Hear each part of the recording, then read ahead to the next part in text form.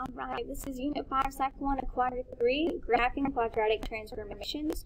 Our learning target for this lesson is I can identify the quadratic parent function and transformations. Go ahead and pause the video so you can write that down. So a transformation is something that changes from the quadratic parent function. Let's start with our warm-up. Let's remember. So it says evaluate the function for the given domain and range of using the equation. So what this is saying is they're going to give us a value and we have to plug it in somewhere. Here it says find f of 2. Well, that is actually the x, right? X normally goes in f of x. So we're going to replace that in the equation here, here. That's it. So you can do this by hand if you wish, or you can do it in the calculator. So to do it in the calculator, you add a calculator page. You do 2 times 2 squared plus 3, 2 plus 6. So this one is 20. We're going to do the same thing with the next one. Is find f of 6. So again, that means we're going to replace our x value with 6. So 2 times 6 squared plus 3, 6 plus 6. Make sure you're closing those parentheses. That one is 96. Fantastic. It's our last one. If you're doing it by hand, remember that a negative squared is a positive because negative times negative is positive. So this time it's negative 20. So 2 times negative 20 squared plus 3 negative 20. If you're using the calculator, don't forget that in negative. Plus 6. 746. Awesome. Alright, we're going to use a table to find the following values. We're still doing the same thing. We're finding a domain and range. The only thing is this time they don't give us an equation. So for the first one, f of negative 3, this, again, is your x value. So I'm going to look on the table where I find negative 3 in the x column. It's right here. So now I'm looking over here in the f of x. That means y. Remember, f of x is just a fancy y. So the range for negative 3 is 48. Let's do another one. F of 0. Again, that's an x value. Go to my x column, find 0. Here it is. 6. Alright, f of 4. So x is 4. My y is 6. Alright, the next one, they're changing it up. This one's saying f of x equals 6. That means something different. That means y equals 6. So we got to go to our y column, find 6. But there's 2 of them. Here's one, and here's one. Remember, in functions, the y's can repeat, but the x's cannot. So there's 2 of them, 2 x values, 0 and 4. Okay, there's 2 of them. Alright, then the next one, let's see what we got. This time they're giving us y equals 0. So I find my y column, find 0, there it is. My domain value is 3. Alright, now we're getting to the good stuff, the quadratic parent function. So the linear parent function was y equals x, or f of x equals x. That was pretty boring, pretty plain. So our quadratic parent function, remember quad is 4. Okay, so it's f of x equals, we still got to have an x. So quad means 4. So what shape has 4 sides? A square. So x squared. Alright, that's it. Super simple. F of x equals x squared, not too scary.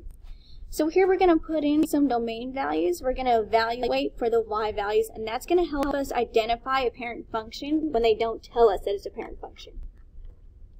So if I like to put in 0, because it's easy. 0. So f of x equals 0 squared. Well, 0 times 0 is 0. Find that point. It's right here. See how it's on the parent function. Alright, let's do another one. One's pretty simple. 1 squared is 1. So this point is 1, 1. Fantastic. Alright. Let's do a 2.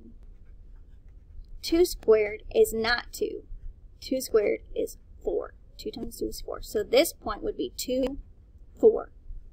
So I'm going to go over 2, up 4. There it is. Alright, so those are our main key points that help us identify the parent function, but sometimes they get bigger. We can't see how this graph goes all the way up. It doesn't stop right here. It goes on forever.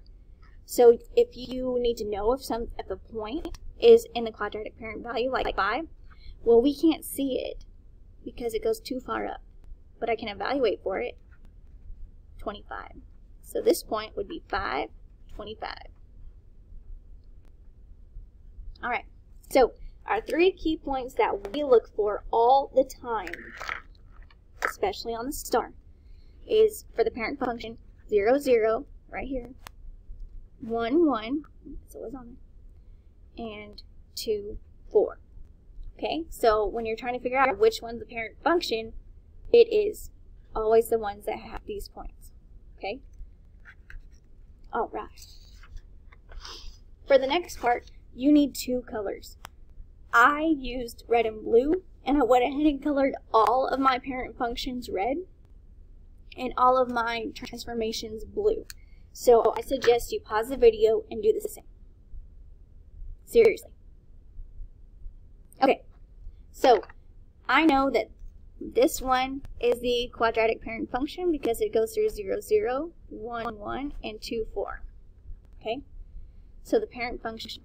The vertex is where our y values start changing direction. Okay, there's usually a pattern. So it's starting here. Oh, this is where it changes because it starts going back up. So this point is 0, 0. It's always the vertex. Now let's look at our transformation. Ding. This is where there's where the y changes values. It's also 0, 0. They can share a vertex. That's fine. So let's take a look. Did this shift up, down, left, right, or none? Did it go this way, this way, this way, this way? No, it didn't. The vertexes are the same. The vertices. Steepness. Steeper means it gets skinnier or narrower, and less steep means it gets wider. Or it can stay the same. Now let's take a look.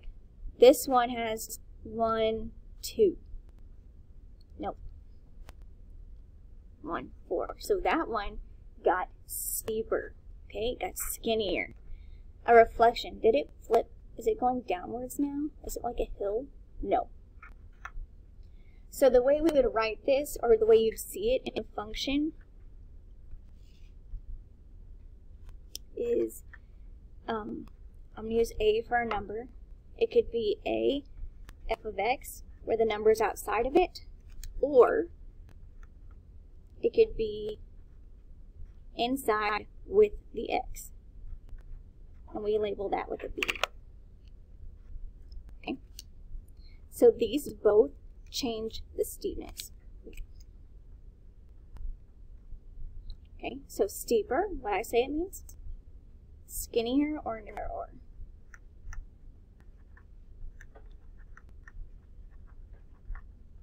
Alright, let's look at number 2.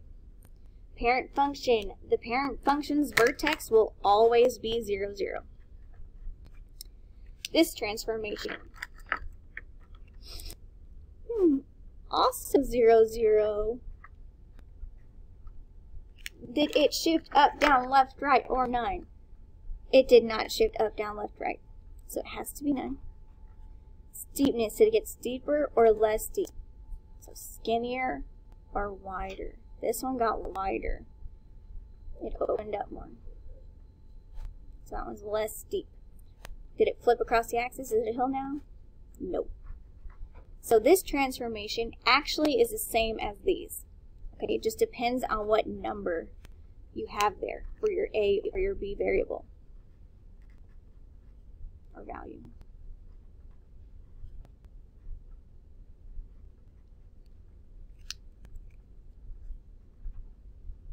Alright. And less steep also means lighter. Alright, 3 and 4. Now I know that your parent function vertex is 0, 0, so I can go ahead and write that for number 3. I'm going to write it for number 4 too. Be like Bob Ross, be a little crazy. Alright, let's find the vertex of our transformation. This one's not at 0, 0. This one's at 0, negative 2. So, did it shift up, down, left, right, or none? This, that's a down. Steepness. Now, steepness, this is where kids get confused because they look at this and they're like, oh, well, it opens up more, so let's see. No. If I pretended that this was 0, that'd be 0, 0. This would be 1, 1. And this would be 2, 4. Okay? So that actually changes, just shift down more. So the steepness did not change. Is it a reflection? Is it a hill now? No. So this one,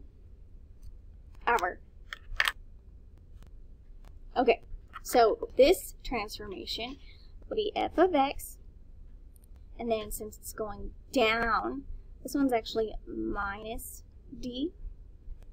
D is the last letter. If it was going up, it would be, well, we'll get there. Alright, vertex. Here we go. We already did the parent function vertex. Now we're looking at our transformation vertex. This one's also not at 0. It's up here. This one's at 0, 3. So we can tell that this one shifted up. The steepness did not change. I know because if I pretended this was 0, this would be 1, 1, and this would be 2, 4. So it still matches. So steepness did not change. It's not a reflection because it did not turn into a hill. Alright. Now since minus d made it go down, and remember the d's are outside of the parentheses, this one is f of x plus d. Plus d makes it go up. 5, 6, 7, and 8 are on the next video.